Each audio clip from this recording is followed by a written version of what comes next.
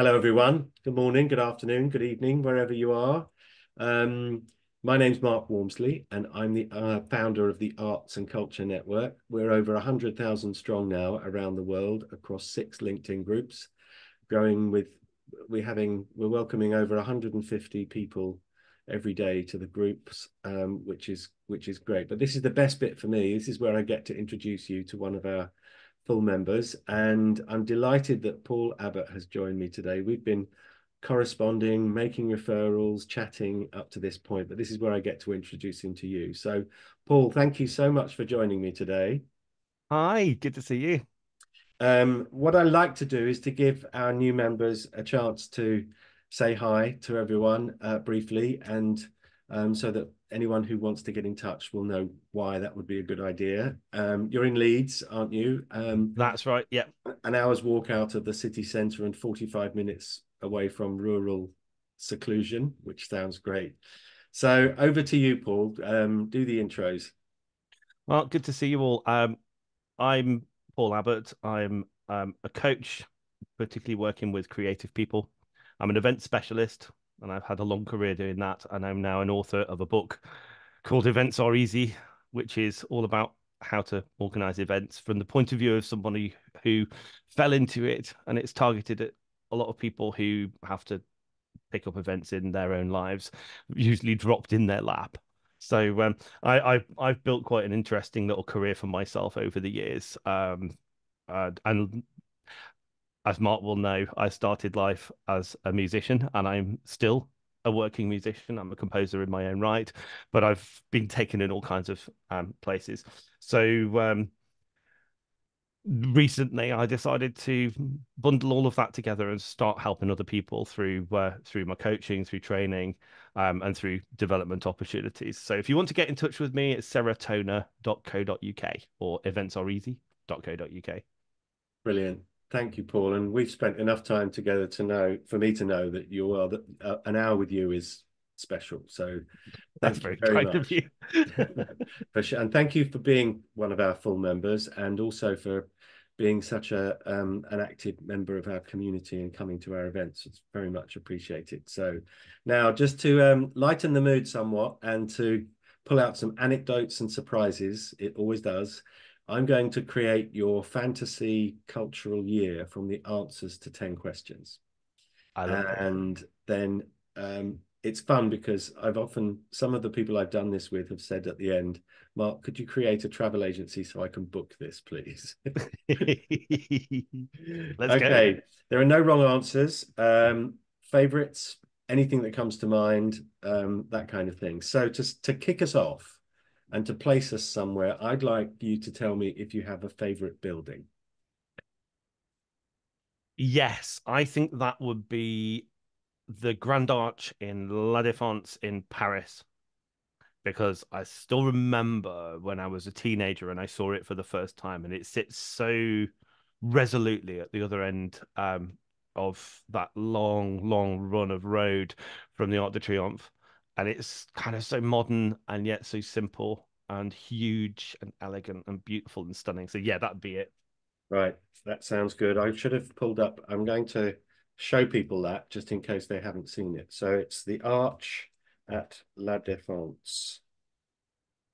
Yeah, it's a really incredibly beautiful and simple thing. And I think they called it the window on the world because you can see right through it Oh, I know. because it's Yeah, an arch.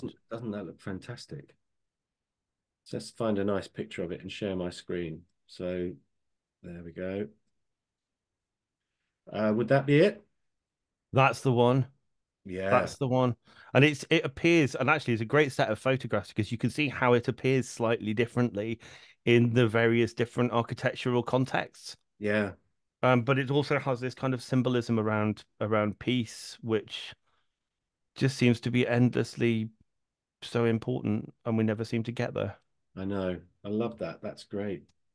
There we go. So that's where I'm locating you. As an aside, and this is the first aside.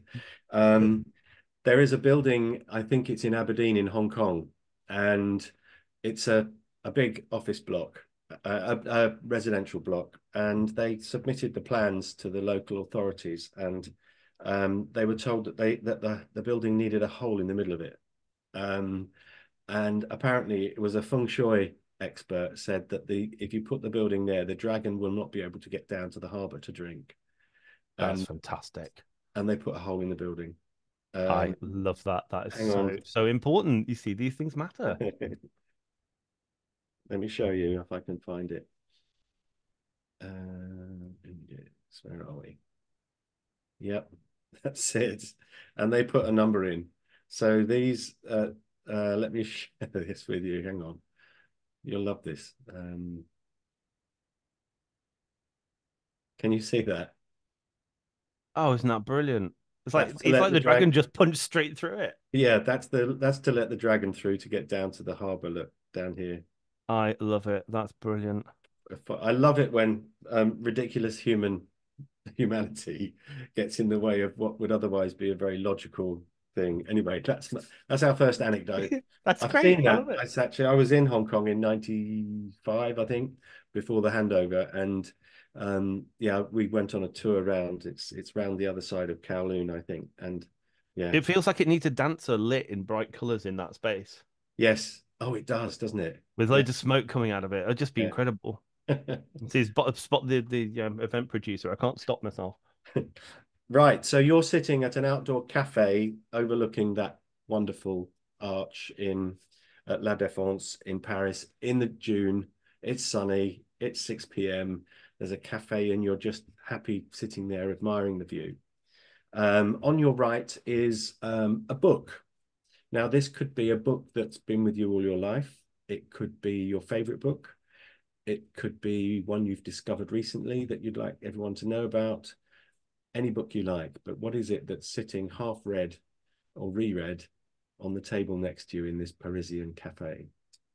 That's really quite easy because it's lived with me for all my adult life. There's a book by Paul Clay called The Pedagogical Sketchbook. It's easier to read than it is to say. And it's a very small, very thin, very sensible collection of lines and curves and shapes about pathways and how forms are made. And it was written for artists and for his students. But I was shown it by Roger Marsh when he was one of my early HE composition teachers, and advised to read it. And some lessons you're taught that stick with you, and it absolutely has stuck with me. Um, and the older I got, and the more abstract and hardcore electronic-y music I started to write, it stayed with me, and informed the way that I think about structure and texture and lines and shapes and forms. But actually, strangely enough, I've kind of gone full circle with it and taken it back into the visual art that I do as well. So yeah, it's just a beautiful, beautiful little book, and I always find it inspiring. You can flick to a page, and if there's nothing there, it takes me on a journey, and it usually sparks some sort of creative response, and I just love it. Love that. The pedagog pedag Pedagogical sketchbook. pedagogical sketchbook textbook. Yeah, love Yeah, that. Okay. it's a sketchbook, and I mean pedagogical for anybody who wants to say it easier. Just think of teaching, learning, Mm. learning stuff. Love that. It ain't as posh as it sounds. It's a very very simple, beautiful book for people. It's gorgeous. Lovely. I'll have to look into that. This is an education for me doing these meetings as well, which is great. Um, on your left is your favorite drink. Now it's 6 p.m. in the afternoon, early evening. You can have anything you like sitting there. What would you have? Oh, do you know, all my friends would be giggling. At that time, it would probably be a nice cold pint of IPA or a decent lager. Mm, okay, nice. I can live with that. That would be lovely. So there you are in the sunshine. Now you're feeling quite pleased with yourself because you've just come from a meeting with a rather wealthy French family foundation who Sounds good. invest in it's a good start, isn't it? Who they are instinctively philanthropic, awash with cash, and are very, very keen to support research in the arts and culture sector to increase access and equity around the world. And so they've invited you to do it to take a year off fully paid, first class all the way, um, all expenses paid, nice fee, everything at home is sorted, to visit at the country of your choice, to assess the landscape of perceptions around arts and culture in that country, to find out what can be brought back to Paris. Not that they need much teaching, to improve circumstances. So you get to choose the city and the country. Where are you Oh going? dear. That's really interesting, isn't it? Because you've extended that question out in quite a difficult way. Where would I go? I think I think I would probably go to India. Mm-hmm. Nice. Um, in that I've had quite a long relationship with sort of South Asian music, art, dance. In fact, I used to sit on the board at South Asian Arts UK, so I'd actually have time to invest in really going and digging some of that culture up, not just being somebody who sits on a board with it and loves it, Mm, but actually really go and explore. And I think what's particularly interesting there, I think for me, is how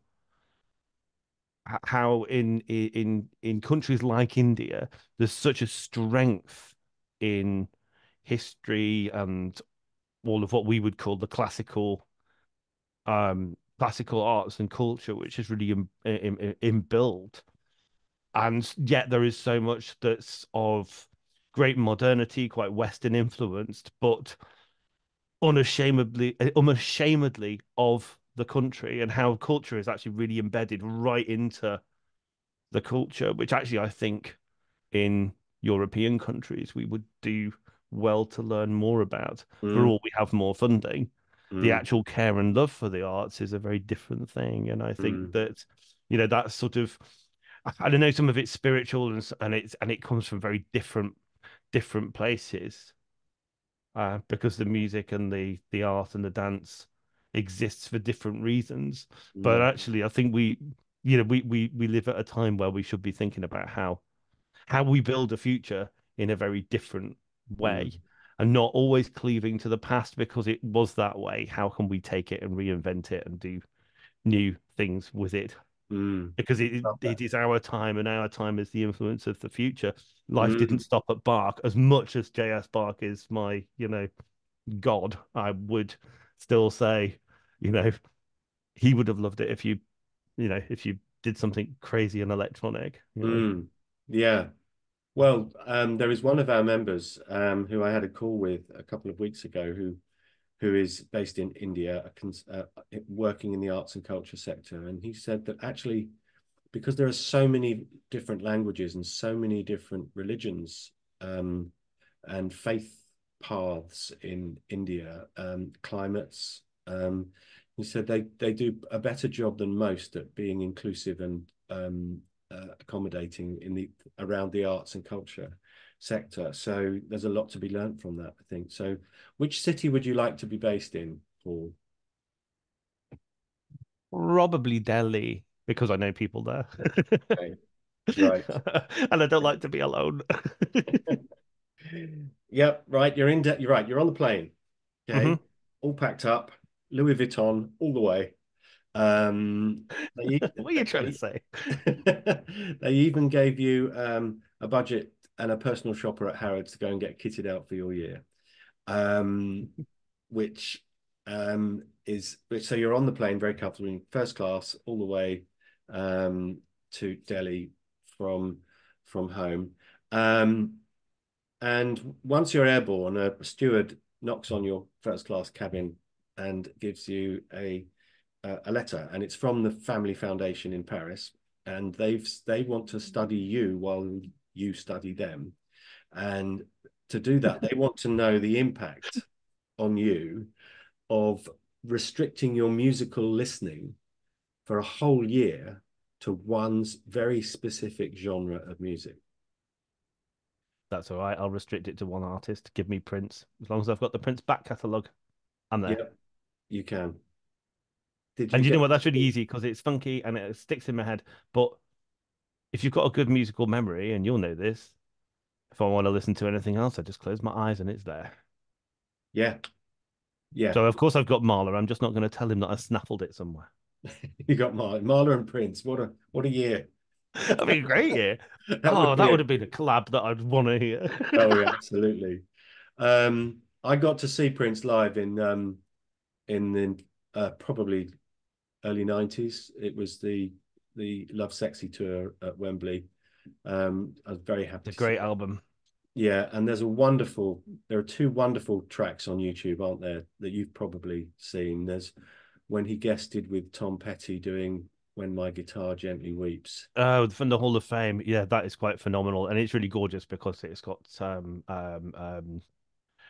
what's his name from the Beatles? He was being inducted. What's his name? George. George Um, Harrison. yeah, George Harrison, and George Harrison's son is playing guitar in the background, Yeah, which is really funny because when I first saw it, I thought it was Bernard Butler actually, because that was really funny how similar they look. yeah. Um, yeah, And that might Jeff be. Lynne as well, I think, is on that. And Yes, that's right. And Stevie Winwood on keys. yeah, yeah, and Yeah, it's a heck of a performance. it is. And that crazy thing at the end where he throws the guitar in the air and it disappears. I mean, Yeah, he always did that. There's his guitar tech's down the front. right. And I'm quite lucky. I got to interview Susan Rogers a couple of years ago on stage, and Mm. I got to spend the whole day with her, which was really quite amazing. Um, and so actually, as I've got older, I saw Prince about 4 times. I think we got to go to an after show party as well, which is like Oh, wow. Wow. legendary, incredible, and all the things that people say about it, times Yeah. it by 10, and then put it in real close focus, and then you're somewhere near to what Wow. that feels like. Um, Especially for a super fan.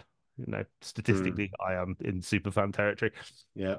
Um, but you know, spending the day hearing about somebody who, you know, there's usually really bad stories about big stars, but actually, the more stories that I've heard and the more people I've talked about, what a sort of generous and actually probably quite deeply kind person, just oozing with talent that was just too much to know what to do with. Mm. It's Yeah. incredible, and that's how I could quite easily put all of that work and just say, "Hey, call that a genre," because at least you can get from you know sometimes it's Nose in April all the way through Get Off, which is just banging, Yeah. and That you know, was that was when I used to run a mobile disco. Get Off was one of the dance floor fillers. Yeah. it was one of the first singles that I got, the maxi version, and Mm. it's so incredible, and the fact it's got Rosie Gaines on it. It's just Mm. that's special. I mean, what a voice that is. Don't Brilliant. get me started. Don't get me started. So you're listening to Prince all the way. Now you get to Delhi, Hmm. um, and there is a group of people who meet you with your name on a card at the airport. They're your minders for the first week, as you immerse yourself in the culture. Now, the choices you can make here don't have to relate to Indian culture, but they can do, and you may choose to. But the first thing, once you've unloaded your luggage and unpacked at your lovely um, apartment that they've given you, excuse me, um, they want to take you to a dance performance. Now, this can be anything you like. It doesn't have to be Indian. It can be any dancer on the stage, living or dead, any dance group or any dance style. So what's happening on the stage? Interesting. That's really, really interesting. I mean, I like anything that's kind of funky and you know, as you can probably tell, I'm just looking up a name because I want to make sure I get this right, That's all actually. right. That's Um, good. there is a fantastic artist who I worked with a couple of years ago called Antonio Bucar Sabuma. I apologize for saying that wrong. There's too many S's at the same time. Who is well, he's actually based at NSCD in Leeds, I think, at the moment. Mm, Um, and yeah, he's quite an incredible dancer. I can't remember where he's actually from. I think Uganda, I think. I'm not sure, but mm, an incredible ability to pull sort of street dance and world culture into one incredibly smooth and cool and slippery being. I mean, we did a performance as a pop-up in the big shopping centre in Leeds. mm.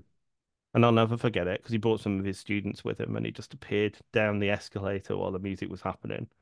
And he Mm. had so much power in one human being that he was able to draw in everybody from around and about in the shopping center and get them all to focus on him.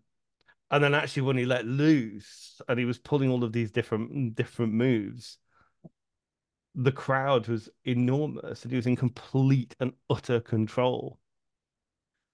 And then snaps out of it when you talk to him afterwards. And he's just very, very Right. calm and very, How do you spell his very second name? relaxed. You still got it there. I have. And I do apologize, Antonio. I should just be able to do that. But Sebuuma. There we go. Nice. And I do Excellent. apologize. I can't remember which country he's from. It's Thank been a you. couple of years since I've seen him, but Yeah, what an amazing dancer. There's a link somewhere on YouTube, I think, to that. Because it was one of those pop-up things where I know everyone's doing that rather than actually watching. But that was a that's great show, great. actually. You can have that. Now they're taking you out to dinner afterwards, and you can choose the national cuisine. Doesn't have to be Indian. Ooh, anything with noodles. Anything with noodles. Anything with noodles. Anything at all. I mean, I'm pasta fan anyway, but yeah, give me Okay, give me a tub. If you want to be really specific, give me some kind of Saigon noodles, like those little vermicelli thread ones with a little bit of coriander in it, and some carrots and some spicy and some nice little kind of, the pork slightly chewy and there's a little bit of chicken or something in there. I just like, very nice. yeah. Lovely. Excellent. I think about food Um, all the time. now the next day is sport day. Okay. And they want to take you either to spectate or participate in the sport of your choice. So yeah, you can choose the sport. So what would you want to watch or do? Oh, if I was participating, take me to the athletics. I'll go and run. Give me a 10K any day. If I was watching, I don't know. I might watch all sorts of bits of sport. Um, and I flip from thing to thing. At the moment, I'm a bit obsessed with the World Superbikes and the British Superbikes. Just so exciting and so brilliant. I love all of that. So yeah, Yeah, a bit of running and a bit of watching other people do something quite dangerous. sounds like a good afternoon out. Now, next day they're going to take you to a new fantasy pop-up art gallery in Delhi. It's digital and Hmm. it's immersive and it's projected. And they can provide you with an immersive experience walking through a series of corridors onto which is projected or screen displayed um, the entire work of a visual artist in chronological order. So you can walk through the life of that artist. But you can only, of course, because this is me, you can only have one artist. Who would you choose? Well, if it's projected, why are we projecting anything other than video art that was made to be seen? So let's make it a very, very long day with a very long exhibition, and let's put the amazing Vicky Bennett, people like us, and let's watch every single one of those incredible cut-up films one at a time down the corridor. Brilliant. You turned that into a weekend's fun. Vicky Oh yeah, Bennett. I don't sleep, so that's fine. Everyone else can go home. I will just be watching. I'll just be watching. Excellent. Love that. Now they're going to lighten the mood tomorrow. It's a magical theatre, and they can put on any play or any musical or any opera with the original cast if you wish, for you to sit and watch. What's happening on the stage? Play, musical, or opera? Oh, that's a real tricky one. Do you know, if I had to choose, I keep reflecting things back. Am I at that age where you reflect back on your life so far and make decisions about the future? I think so. I'd Are you probably are you on the take. back? Are you on the back nine? um, it's just an evolution, not a revolution. I'm probably going to pick Martin Crimp's attempts on Hair Life, but in a version that I did with Mary Luckhurst out of the Blue Theatre Company about 20 odd years ago. And I scored it, and it was just life changing that play because it You scored it. invites. I scored it, yeah. Yeah. I was really proud of that one. Um, and yeah, I've done quite a bit of theatre one way and another. Did a few bits of Carol Churchill's plays in some monstrous ways, and Mary Lookett's amazing to work with.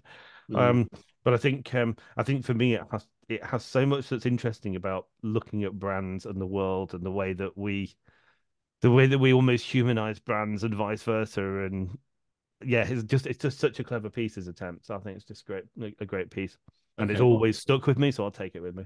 Excellent. That's great. Film night. What's on? Oh, that's easy. Ronin. Ronin. Yeah, Frankenheimer's last great movie. All-star cast, absolutely superstar laden film. And it's Robert De Niro, John Reno, Natasha McElhone. It's got Skarsgård in it, I think. Who else is in it? Sean Bean's in it at the beginning. It's a really, really, really good film. Okay. Oh, and Jonathan Pryce, of course. Yes. Excellent. Okay, you can have Ronin. Then Hero Day, lunch in Delhi, Hmm. 2 hours, leisurely, top restaurant, um, dining partner, Jay living, Rayner. living or dead. Jay Rayner. Jay Rayner. Absolutely. Lovely, lovely, lovely man. Mm. And his books are amazing. Yeah, they love that. It's Rainer, isn't it? RAI. It's RAY, isn't it? Is it? RAY. Okay. I'm not sure. Excellent. You can have lunch with Jay Rayner. And then you've Yeah, got, it's RAYNER. I was oh right. yeah, my mistake. Sorry, Jay. Sorry, Jay, if you're watching. But I'll still take you for noodles. Yeah. Right. That's your year done. Okay. You're That's on the quite a flight. good year. I can live Yeah, with it's a that. great year. You're on the flight home. There's another note on your chair saying that the restriction to prints has been lifted. Okay. So you can listen to anything else now. What's the first track you would want to listen to after having spent a year listening to Prince and a bit of Mahler? Oh, that's really, really tough. The first song that's just come in my head this morning is I Want to Run to You, Whitney Houston. Oh, nice. Yeah, Yeah, what a voice that is. what a voice. Yeah. It's probably there because I walked to the shops last night, which is about 25 minutes each way, Mm, with there's a kind of remixes album and revisitation, which I think was to do with the Whitney movie, and it's mm, a banger. yeah. But that Excellent. voice, haunting, yeah. Brilliant. Well, there you are. That's your year of culture, fantasy year of culture. But I've got a couple of supplements because of the work that you do. Mhm. Um, um, of all of the events that you've been involved with, and of which one are you most proud and why?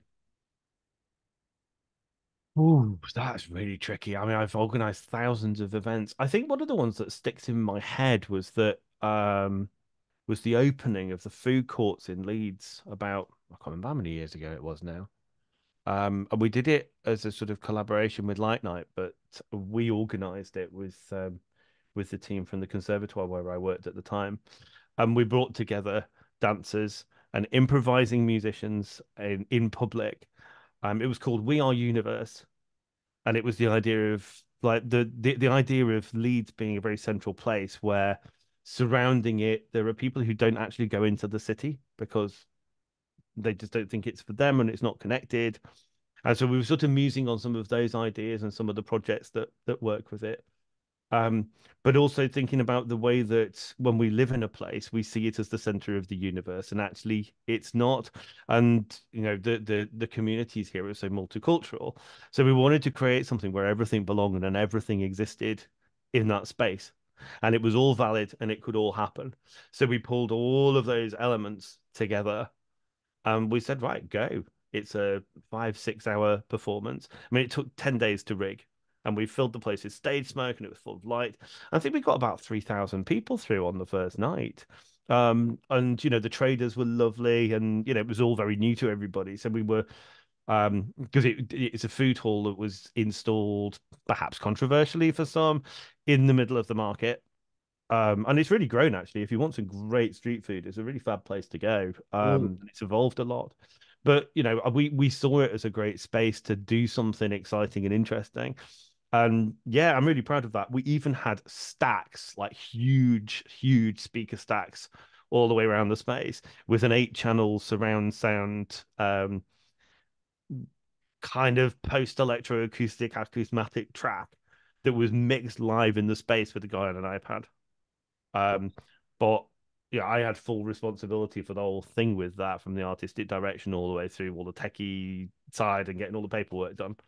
And it's always stuck with me because it had a far deeper impact on the people who saw it than even I thought it would have. I mm, thought it would be impressive and it would be cool, but people were actually really genuinely moved. And I think it's because partly because the musicians who were improvising were great, the people who'd done all of the animation work and the stage design and all of that sort of stuff were great.